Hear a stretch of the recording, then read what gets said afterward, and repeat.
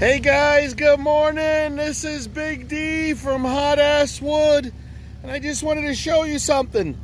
You see that leaf floating in the water? This is our bags, guys. Does your firewood rainer wear a rain jacket? Because ours does. Torrential downpours, schools are closed, some towns have trees down, lost power. Guess what? We're making deliveries. See all this water? It's not going inside the wood. Look at this. Look at all that water that would have been inside somebody else's wood. Not us, guys.